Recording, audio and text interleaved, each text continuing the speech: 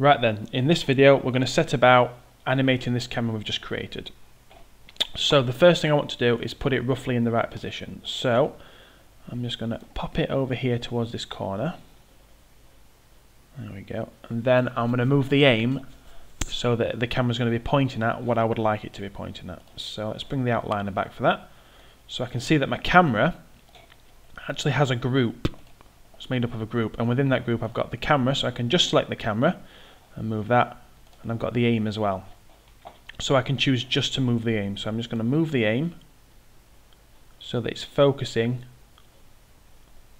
on my planets. Like that. And then I'm going to move the camera so that's a little bit higher as well, because I don't like the angle that's creating.